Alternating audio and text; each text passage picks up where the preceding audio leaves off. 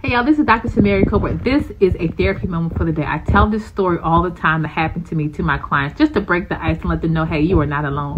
Well, many years ago, I moved to my first apartment in North Carolina. I'm originally from Maryland. And so I did not realize that the apartment came with an automatic ice maker. Go with me here. It's going to be funny. So in the middle of the night, after I got moved in and settled in, I hear the crackling of what I now know was an ice maker.